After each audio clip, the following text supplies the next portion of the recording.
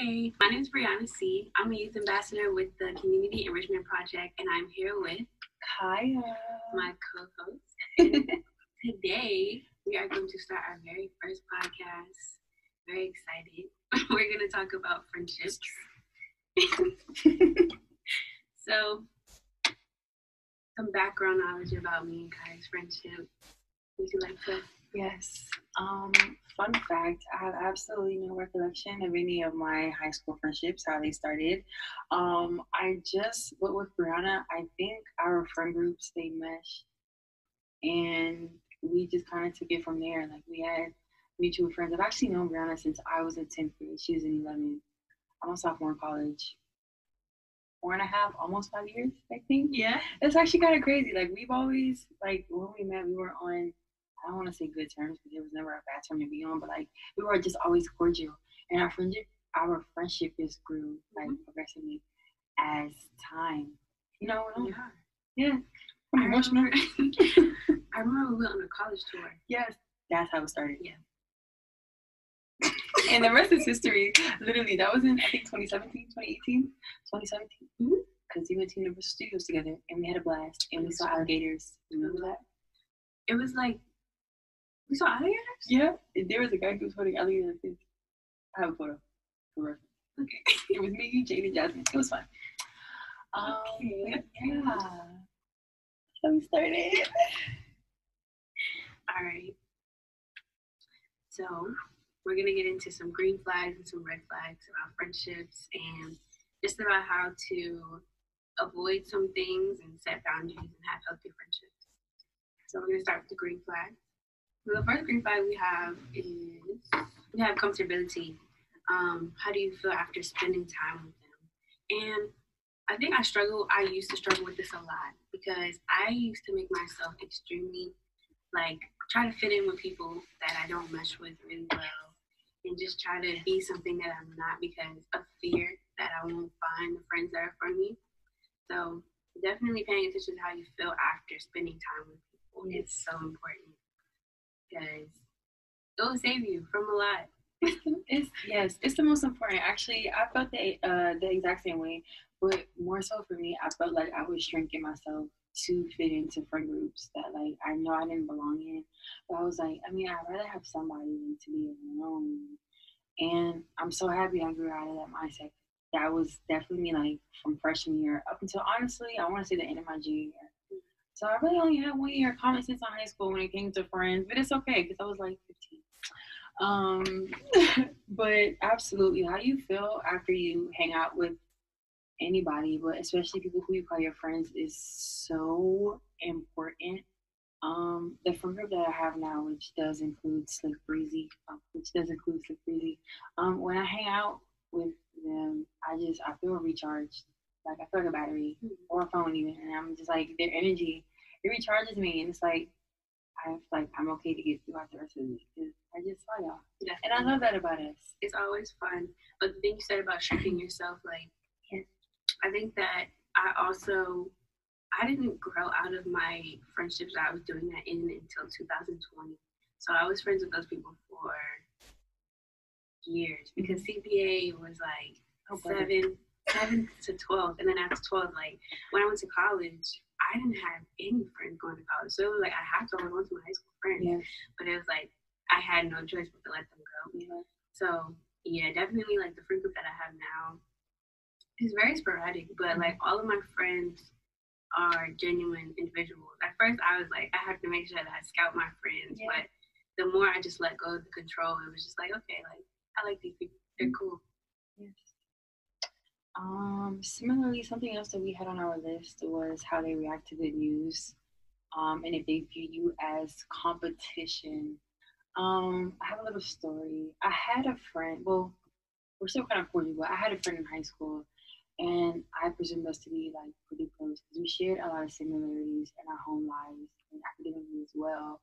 And I'm one of those people, growing up, my mom really, she instilled in me that it's not going to always be your time, but it's very important to clap for others because you don't know what they've gone through, prior to their blessing. And even if she wasn't the first person who would have introduced that to me. That's something that I've just learned in life, because if you can't clap for other people when it's their time, you don't never really get your time to shine. That's true.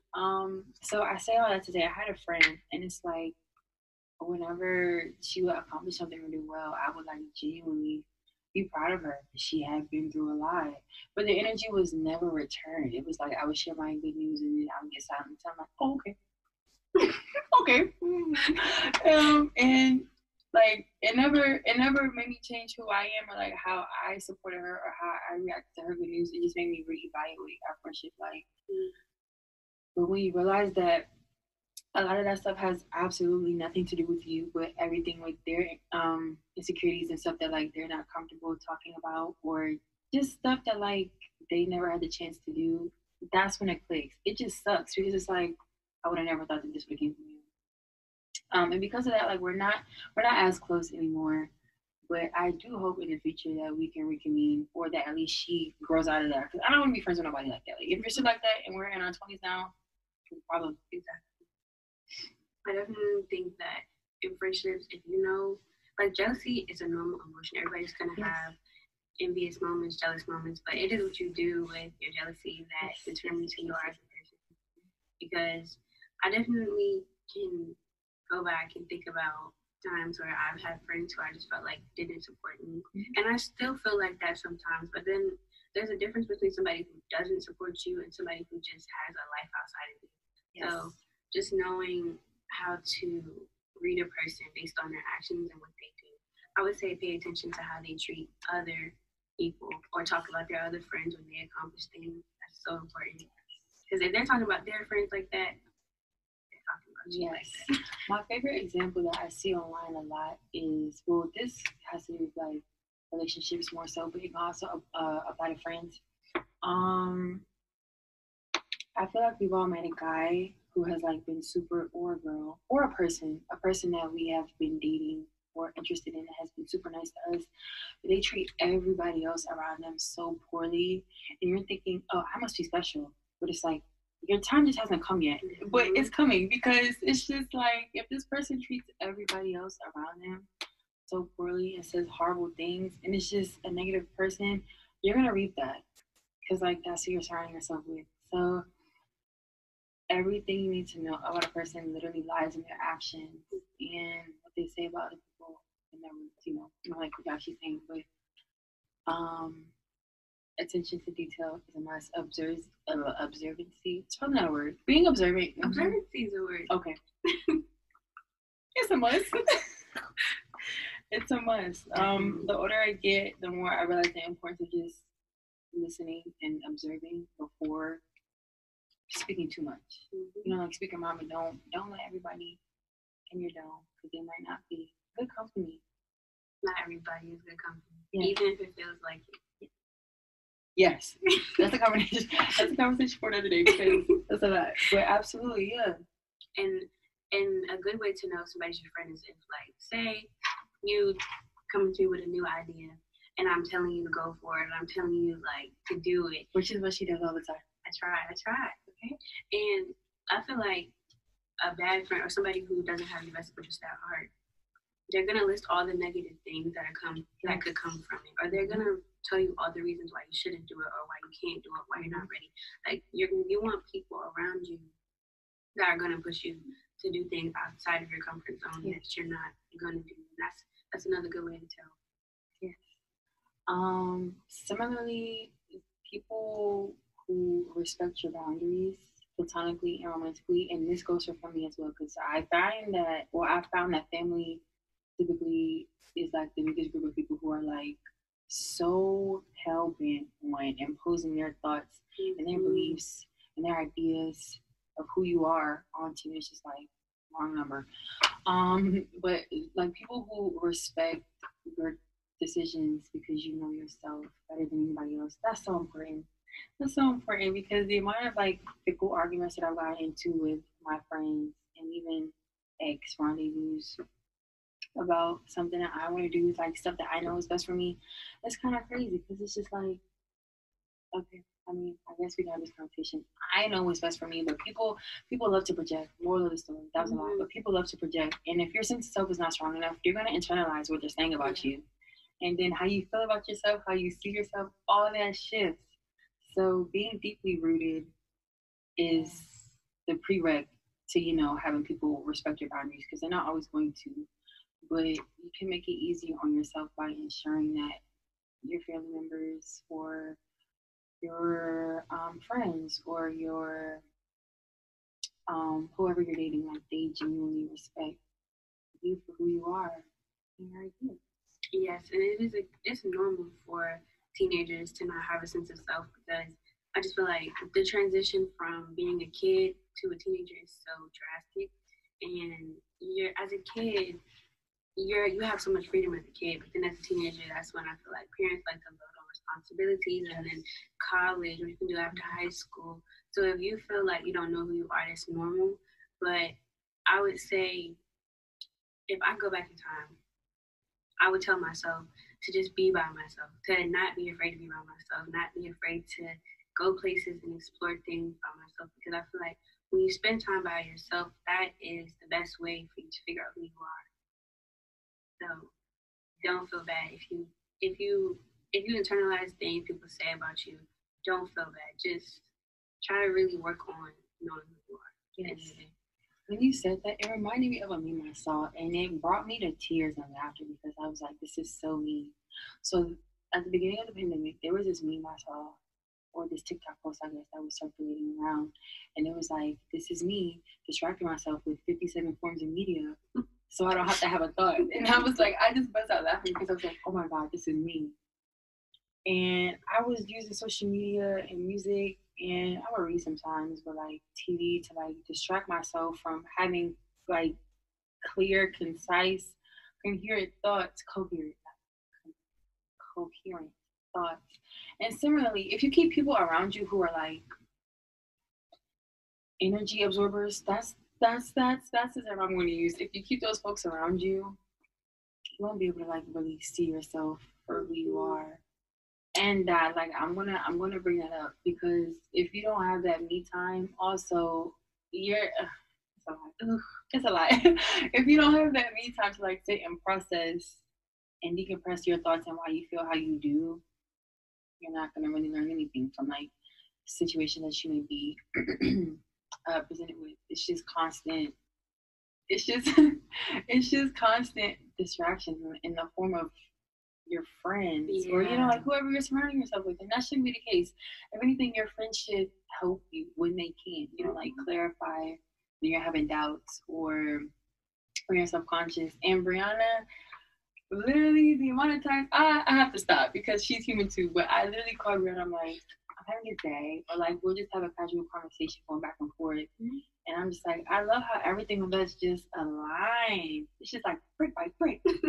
We're the frequency. For my snowfall watchers. Okay, no. But your friends, like, you should be able to healthily confine in them about what you're going through without, I don't want to say judgment, but yeah, without judgment. That's also big. Judging people are not fun. Not at all. And I think that with the society that we're in, it's normal to judge, because there's always going to be something that you don't agree with. But it's like I said, it's just like jealousy or envy. It's what you do with it. So if you have friends that put you down for making a mistake, I don't know if I've ever experienced that firsthand.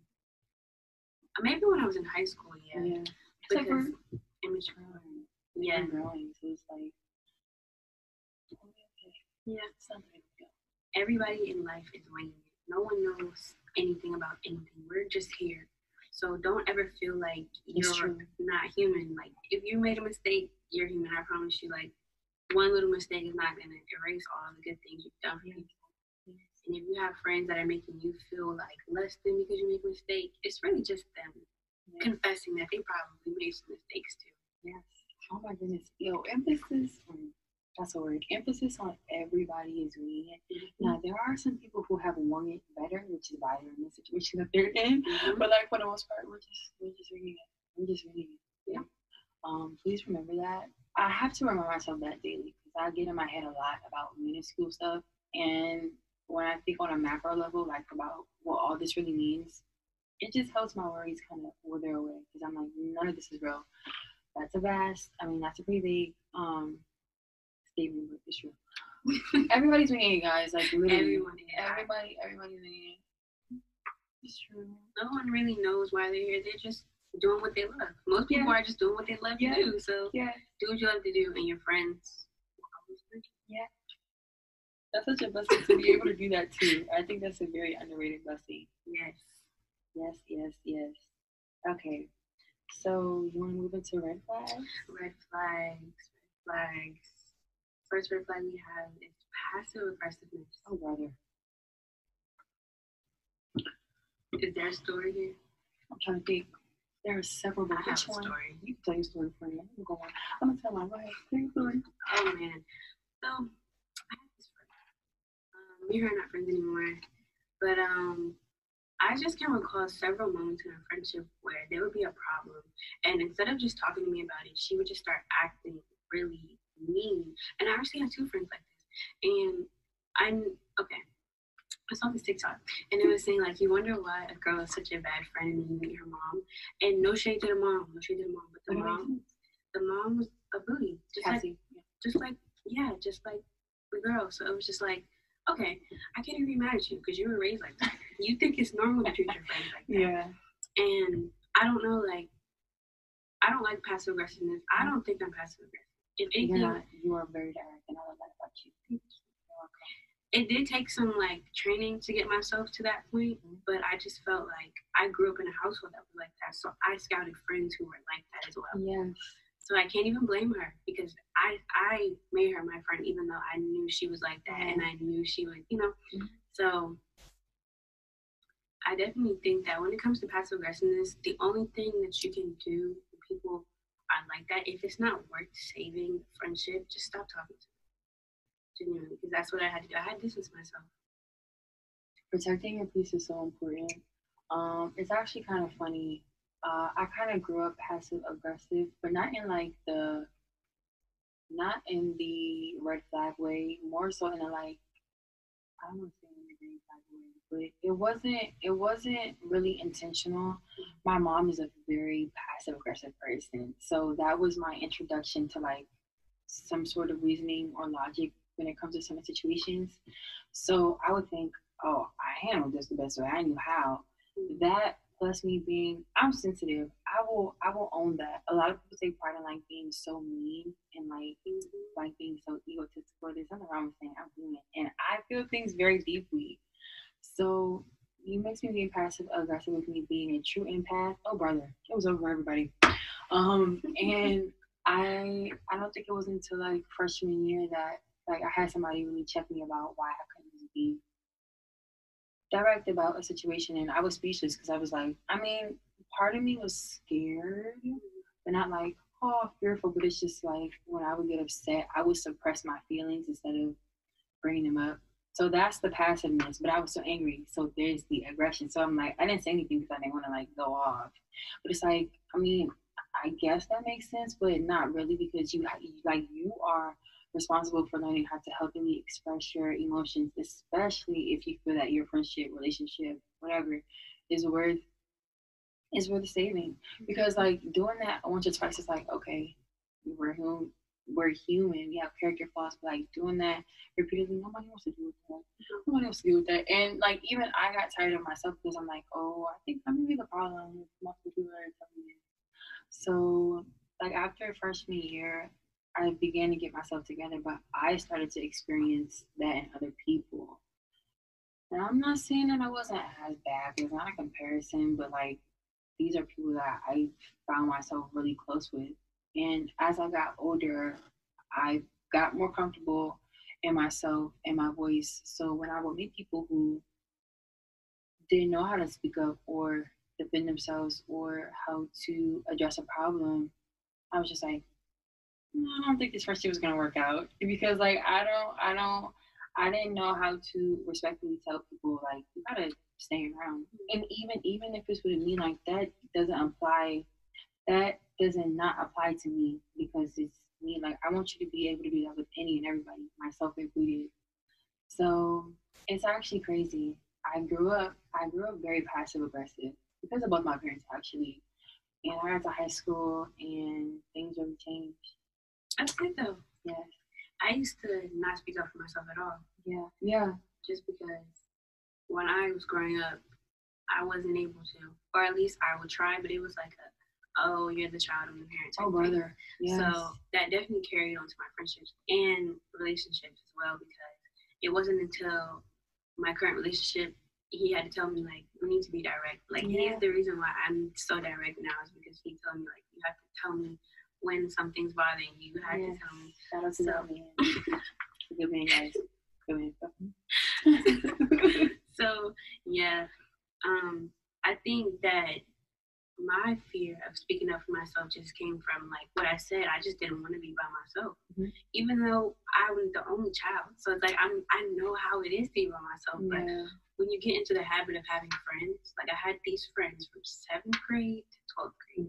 So when you get in the habit of having these friends, and then you get attached, you start thinking about what's gonna happen if you stop being friends with them. And I'm here to tell y'all, you'll be okay. Like, if somebody is constantly disrespecting you, or constantly making you feel like you can't be yourself, or constantly making you feel bad for not understanding who they are, but then not communicating who they are, walk away. Oh, say that part again. Say it again. What's up for the West Coast? If they are getting mad at you because you don't understand who they are, but then they don't explain to you or communicate to you who they are, walk away.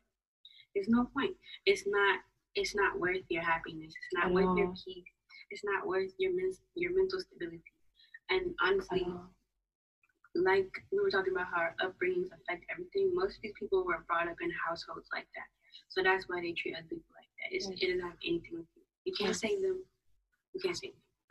How do we focus on saving ourselves? Oh my gosh. A lot of that resonated with me. I spent a lot of my childhood, I feel like, trying to fix other people. And I would never want to turn the mirror inward and look at me, because I'm like, as long as I'm fixing other people, I'm distracted and I'm helping you. Because that's also how my mom was. My mom, she is very nurturing, but she doesn't, like, growing up, she didn't set good boundaries with helping others. So I'm thinking, all right, bet. So we got to give till we simply can't give no more. And now I'm burnt out. And now everybody else is good. And I'm like, oh. I thought that was normalized. So when I got to high school, and even now I'm still in college, like, I'm still a giver, but I'm very picky about who I give to and how much I'm reaching out, because a lot of people don't know how to be like, thank you so much, but it's time for you to do you. They're like, all right, I'm gonna eat it up every time. Like what's next? Like, what's for dinner? And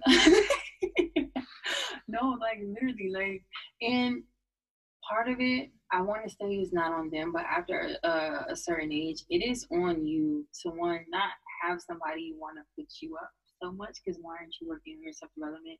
1, 2, if you know for a fact that this person is not good at setting a boundary, I feel like it's your moral obligation to be like, I really appreciate your help, but I can take it from here. Because I've met so many people who are givers, and they don't know how to set boundaries, so they just end up giving. That's not way to live. Sorry. That is no way to live. I believe that everybody should reap. Everybody will reap the fruit of the plants. Okay, preacher. Hallelujah. My mama grew up in church. Sorry. Okay, no. I do believe that everybody is going to reap their fruits of the trees with the seeds. Y'all know the analogy. I don't know the correct terminology. You reap what you sow. Yes. There you go. Yep. You're going to reap what you sow. And that goes for good and bad, okay? Some givers don't think that they deserve what they get. That was my mom. And, like, it's crazy because I used to be like that. Like, me too. I used to think that the bare minimum was all I was gonna get, and I can be okay with that. And I think that just comes from, I think that's Black women in general, to be honest. Oh my God. Yes. Like, yes. Love my mom, love my grandma, love all of them. But I think that Black moms, or I would say Black moms, they have a really big role to play in what their daughters seek in friendships and relationships. So, and their dads. I think it started with my dad as well. So I think pay attention to your parents, because your parents could be showing you the wrong behaviors to portray in your friendships. So it's all about discernment. Yes, but the crazy thing about it is a lot of people don't bat an eye, because your parents are supposed to raise you up and like have you set for the world. So if your introduction to friendship is just chaos and drama and arguing, that's probably because that's what you saw at home and nobody ever checked it. Like, it's still going on, so you're like, this is normal. And it's so sad because there are grown people, I mean, like, well into their adulthood, like 50 and 60, and it's like, when they're asked why they are what they are, it's just like, oh, well, I grew up this way. Oftentimes, hearing somebody say, that's just how I am, that's how I was raised, it was a different time period, is so off-putting to me, because all of those things can be true. But the fact of the matter is, nobody is responsible for their trauma. That is absolutely true. But a lot of people make being the victim and having trauma their identity. So they have they have no desire to change, because it's like, when you start taking accountability, you can't continue to talk too crazy or argue for fun or just do stuff that you simply should not be doing.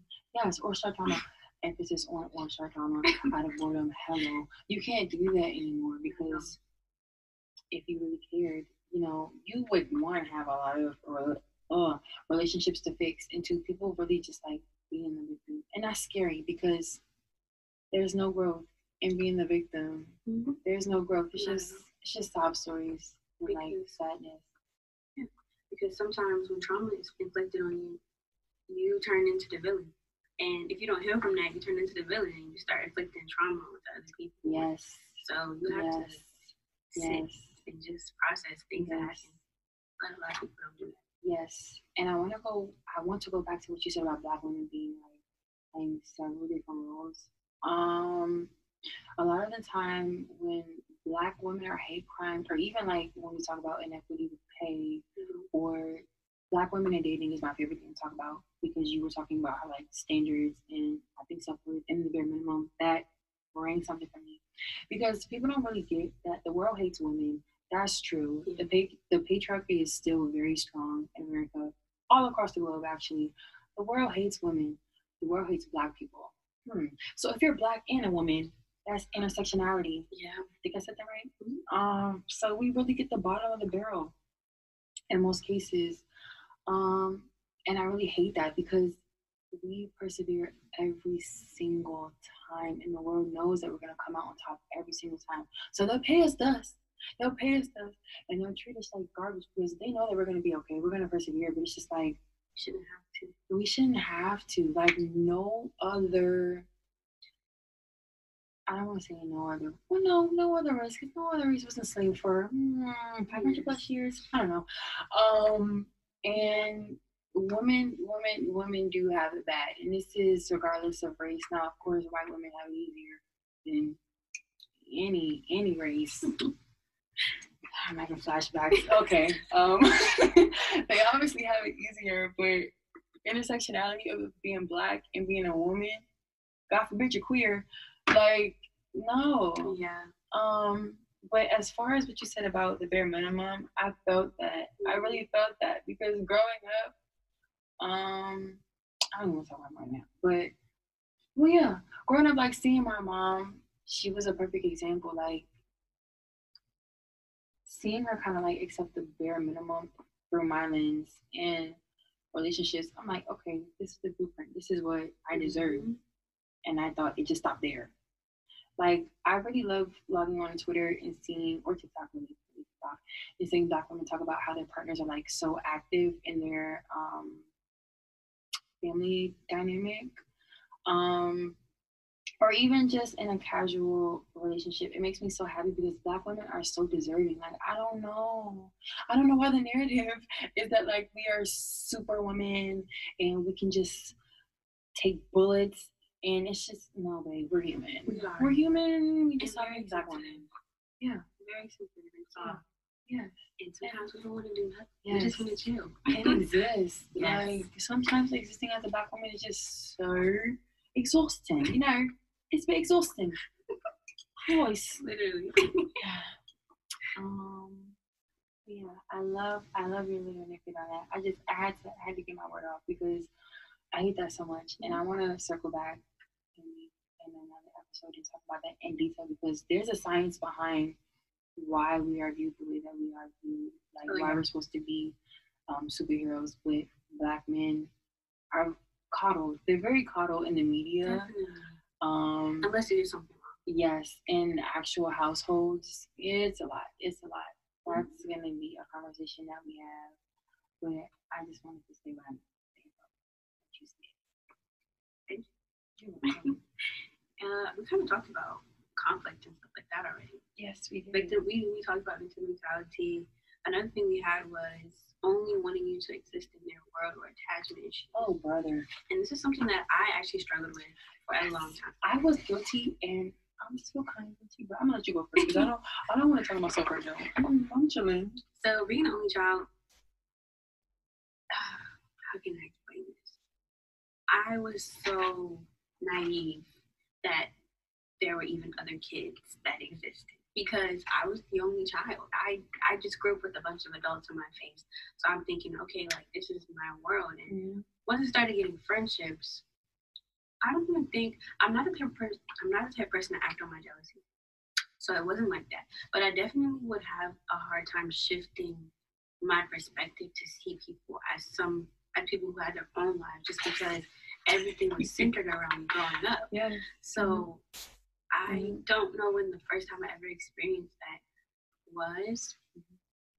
But I think that just having friends who reassure you or having friends who make time for you is a good way to navigate if they're really your friend because I'm trying to think, like, I don't think I ever acted on this. I don't know if any of my old friends felt like I did, but I know that whenever I would see my friends interact with their friends, I would always want that. Like, I've always had friend groups where I was like, I'm only friends with you. I don't have friends. And that's me. That's me, though. And that's cool because I'm very introverted. I like being by myself.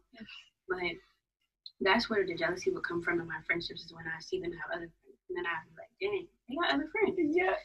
Okay. Yeah. Cool. I guess, cool. That's okay. Yeah. And that is something that I had to, like, grow into. Yes, because that is so deep rooted. Yeah. Yeah. So, don't feel bad if you have attachment issues. It really comes from childhood. Yes. Emphasis on everything does. Everything does. I want to piggyback off of you. It's giving discussion board. Anyways, okay, so like when you were talking about your childhood, I felt that. So I'm an only child on my mom's side. I have 5 siblings on my dad. This is 10 fingers. I have 5 siblings on my dad's side. I'm the oldest.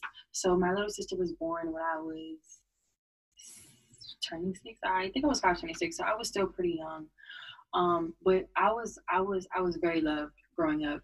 I was very, very, very loved growing up by both parents and my grandparents on my mom's side and my grandma on my dad's side. Like I was very loved. So my that has shaped me a lot. Like I'm going into my womanhood, but like it shaped me. Like my character is very centered around love and joy.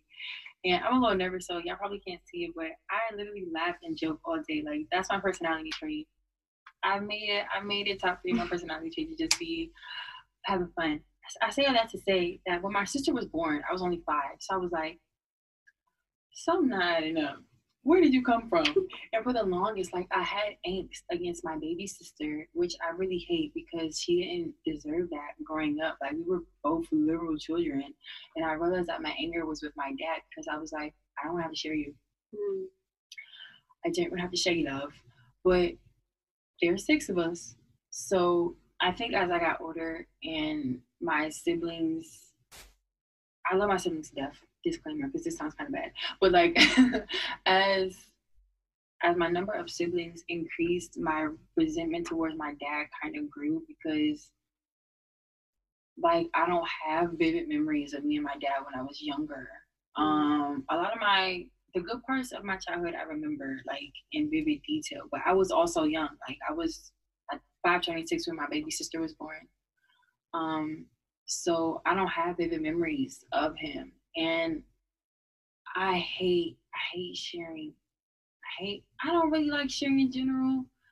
I've grown a lot on that because I don't believe stingy people get blessings. Sorry, you have to share. Mm-hmm. It's not my favorite thing to do, but I will do it.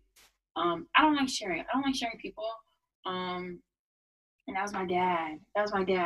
And I'm the only kid on my mom's side. So like I've always had my mom. It was me, my mother, and my granddad, and my grandma. My grandma passed away when I was 7. So my grandpa passed away when I was 17, actually. So for a good chunk of my life, it was just me, my mom, and my granddad. My dad has always been in my life, but my parents got divorced when I was a little younger. So that trio of me, my mom, and my granddad, we were unstoppable. Yeah, it's true. And they just always show me, my dad too, but like they just always show me the utmost love. So I'm like, all right, bet I'm the main character, right? No, I wasn't.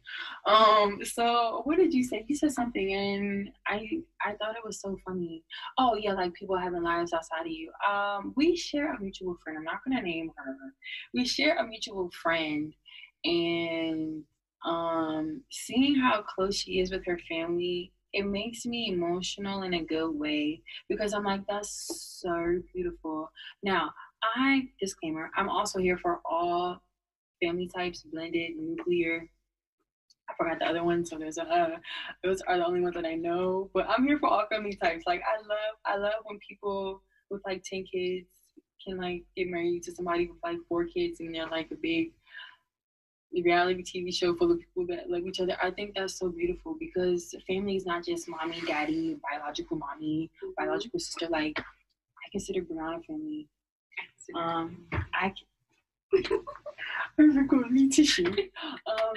We have a group chat called the Stallion and Ponies, and I legitimately consider everybody in that chat family because of our bond and the things that we tell each other and how we spend time and how they make me feel. Yes, and we all give each other room to grow. Yes, that is so important.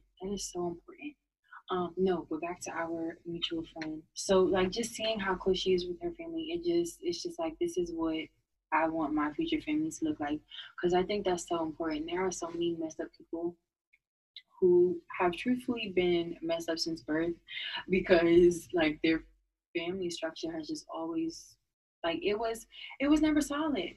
And who you are, like you know who you are when you're a child. And me and Brianna have talked about this. You know who you are when you're a child because that is before the world imposes their ideas. Society tells you who you're supposed to be. Your parents project onto you. Before any of that, before you're cognizant enough to like really understand that, you know who you are. Yes. You know who you are. And with that, I've come to hate the term I'm gonna find myself. You're just returning home. Yeah, to yourself. You're returning home to yourself because like you know who you are since you were a child, since before you even born. That's a whole other conversation. Or even create yourself. You can literally be whoever you want to be. Yes. And that's the thing about the society is like they don't give you room to grow. And I feel like that stems into our friendship. Like when you have this perception of somebody, you have that perception of them, and if you don't have an open mind to let them grow, that's not a healthy dynamic. Yeah. So. And that's the quickest way to lose a friend because something about me, like when I used to dim my light for relationships really and friendships, my final straw was when like the conversations would just make me physically ill, and I'm like, this is not for me anymore. And when you take enough of that, that's all it takes. All it takes is that like that final comment, that final conversation when you're like, this is no longer for me. When you're like, I no longer want to shrink myself. That's what I thought. What were you just saying? That's what you thought. Talking about how perception, room to grow. Yes, perception, room to grow. So important. So important. If you don't allow others to grow, it's the biggest way to lose a friendship, because we're not entitled to people. Like, we're not entitled to people. And I used to think, I was like, everybody who ever comes to my life, everybody who's ever said they're gonna be my friend, we're gonna be friends forever. That's a lot of people. And I'm really happy that half of them have kicked the bucket. They didn't die, but like, they're just no longer in my life. So like, I'm happy that's the case. But also, my favorite thing, I've been learning a lot of stuff, but like, top 3 things that I've ever learned is that some people you're just meant to experience for a certain amount of time. And I'm pretty sure I've met people who are going to be in my life forever, never. But I used to ruin a lot of friendships because I would be like, are we going to be friends forever? Like, are you going to come to my wedding? Like, are you going to be my birthday? Like, it puts a lot of pressure on people. It does. It's just like, yo, go with the flow. Now, you gotta know when not to go with the flow, but that's in the conversation. But for the most part, just go with the flow and allow your friendship to grow. Yeah. If it is meant to be, and if not, I promise you, you don't have to do anything but exist, and everything's gonna fall into your lap. Yeah. Quite literally. When you do your part, everything else aligns. Yeah. Make sure your intentions are pure with people. Yes. Because there have been times. This is before I became, the new me. But there have been times where, like, I wouldn't want to use people, but like, I had ulterior motives for our friendship. And when you try to, like, I would try to be like, oh, well, no, like, this isn't what this really means. But you can try to downplay it all you want, but the creator knows. Like, the universe literally feels your energy, and they know your intentions before you have even met this person. So when you try to lie to yourself, that's when you know you need to reassess your situation, because I used to do that, and every time without fail, I would see why it just wasn't a good idea to begin with. And I'm happy I learned that lesson sooner than later, because people really like finagle their way through relationships with ulterior motives, and now you're 50 and you don't have a single solid relationship with anybody besides your catfish. It's crazy how many older people in my life don't have any friends. And I'm just like, how do you do that? Yes. I think I would go crazy. Yes, absolutely. And I'm not saying this lightly, but like, if I didn't have our friend group plus with school and work, I think I would be in a loony bin, because y'all really keep me grounded. But it's important to have people respectfully check you when you're wrong. Because if it's just you and you're just in your head, your ego will eat you up, and you think you like the hottest thing on earth. And it's good to have that confidence, but you need to know when you're wrong. And also, companionship is so healthy. I really hate that social media has made like wanting a relationship or wanting a couple of friends to hang out with. It's like, oh, you're desperate, or love yourself. Yeah. It's a lot deeper than that. Also, social media has like wrapped a lot of people's minds into thinking that the only thing they need is a relationship. And that's not true at all. Like, when it comes to like romance, I feel like platonic friendships have helped me so much, especially with other young women, because like, you get me and I get you. Yes. And that type of love. We see each other. Yes. Yeah. Yo, literally, yes. I saw a tweet. No, it was a TikTok. I've been on Twitter, so I'm referencing Twitter a lot in this podcast. But it was actually a TikTok saying how, like, what if our relationships are just like our fun flings, but our true soulmates are our platonic friends? And I think that's so beautiful, because I don't know what it is about love, romantic love, but I feel like your lens is gonna always be just a little bit clouded when it comes to seeing your partner romantically for who they really are, because I'm in love with them and I just don't really want to like break up. So I'm just kind of like excuse a lot of stuff. Whereas if you're friends with somebody, it's like, yo, I see you for who you are. And the amount of moments, the amount of times that like I've had that realization while being like with someone is kind of scary, because it's like, now I see you for who you are, and I don't want to be a friend. Or on the brighter note, it's like, I see you for who you are, and I'm really happy you're in my life. Now, recently in my life, the latter half has been happening where like I'm seeing my friends, like I'm seeing y'all for who y'all really are, like what you guys are gonna be and what y'all are gonna blossom into, and it's the most beautiful thing ever. And I'm so blessed to have a solid group of women. Carmen, Lisa, Rashida, Ariana. Shout out. Yes, we love you guys. Mwah. No, but okay. No, but it's beautiful. It's beautiful. I wouldn't trade it for the world. Platonic love has blessed me with like so much more than I think any romantic relationship. Definitely. And I've never had a friend group of girls. Oh, I have, but like that was so long ago. So it's really amazing to experience it and get to know them and like experience their lives outside of me. And sometimes they bring me into their lives outside of me. So it's cool. I'd be like, oh, I'm a side character. It's cool. Yes. That's fun. Yeah. So definitely make sure you are taking your time when you're scouting your friends. Yes. Take your time. It's not draft season for the NBA. Championships are not next month. Please take your time. Take your time. You're so young. You haven't even met everybody you're going to meet in this lifetime. That's gonna love you deeply and genuinely. I have my days, but when I remember that, it grounds me every time because it's like there are so many more people that you're gonna meet who you're gonna fall in love with platonically, maybe romantically, and they're gonna love you, and that bond that y'all are gonna grow to have is gonna be beautiful, indescribable, really. And I remember that, and I'll be a little less sad on those days that I remember that. Yes, and communicate. Always communicate. Please. Communicate on the good days, communicate on the bad days. Don't be afraid to show gratitude towards your friends and make them feel like you're appreciative of them. Yes, I'm the queen of that. I'm sorry, but there was a time period where in our group chat, every time we meet, I would be like, okay, you guys, I have to give my drunk speech. I don't drink, so I was always sober. And I would be like, I really love you guys. And, thank you guys for coming to hang out with me. And I will meet literally every time. But I will mean it every time because I'm so big on telling people that you love them. So big. Because, like, when they come to me and they're like, I'm having a bad day, or, I don't know, I'm not really feeling loved. I'm like, I just want to make sure that I did my part. You can't make people feel like overtly loved because there's a lot more to it than just telling somebody I love you. Like there's a lot of aspects that go into that. But as long as I do my part, I'm okay.